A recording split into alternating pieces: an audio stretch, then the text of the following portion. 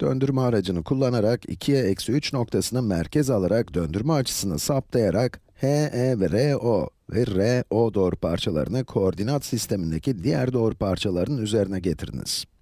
Not, pozitif bir açıyla döndürme işlemi yaptığınızda saat yönünün tersine gidersiniz.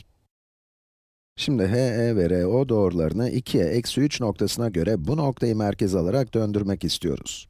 Bu HE doğruparçası, bu da RO. 2'ye eksi 3 noktasına göre döndükten sonra bu doğruparçalarının koordinat sistemindeki bu parçaların bulunduğu yerlere gelmelerini istiyoruz.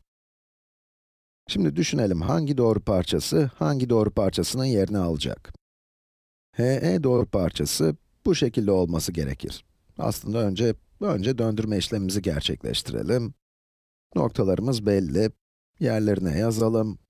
X eşittir 2 ve y eşittir eksi 3. Açıyı da ilk olarak 90 derece alalım ve döndür butonuna basalım.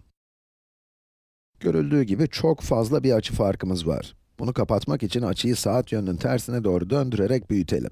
Mesela 135 dereceyi deneyelim. Görüldüğü gibi aradaki fark kapanıyor. 140'a bakalım. Biraz daha kaldı. 145 dereceyi denersek, evet, sonuca bayağı yaklaştık. Belki 150 olur. Evet, gayet güzel. Oldu. Yani bu şekilde başlangıçtaki doğru parçalarını 2'ye 3 noktası etrafında bu noktayı merkez alarak 150 derecelik açıyla döndürdüğümüzde doğru parçalarına ulaştık. Şimdi doğru parçalarındaki noktaların yeni konumlarını gösterelim. O noktası bu nokta, R noktası da bu noktada. E noktası burada, H noktası da buraya geldi. Nefis.